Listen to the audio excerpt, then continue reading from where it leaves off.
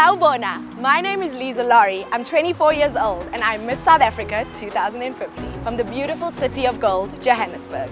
I was born in El Dorado Park in the beautiful province of Gauteng. In 2014, I graduated with a BCom General degree from the University of Johannesburg. Caring, vibrant, ambitious, confident, and compassionate are some of the words I use when describing myself, and I believe that every part of who I am and everything I have gone through has prepared me for Miss World 2016.